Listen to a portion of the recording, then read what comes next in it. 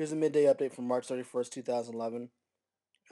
Today we've just been going sideways in what could be a ascending triangle, ABCDE almost.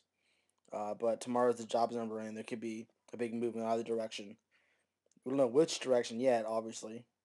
Well, not obviously, but the jobs number can move the market dramatically.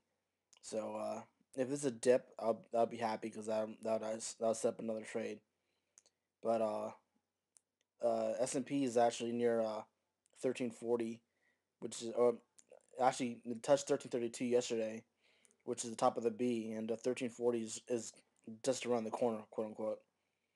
And 1340 is I think it's 1344, was it? Yeah, 1344 was a 52-week high, and we're actually pretty near that right now. For the Nasdaq,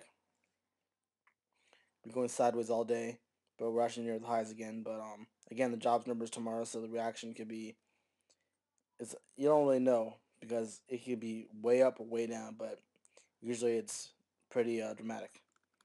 For the Dow, we're going sideways to down today, but not a significant move in any of the indices, but it could get larger tomorrow. So basically, it's just waiting ahead of the jobs number tomorrow, and whatever reaction we get, I'm going to react to. That's a wrap.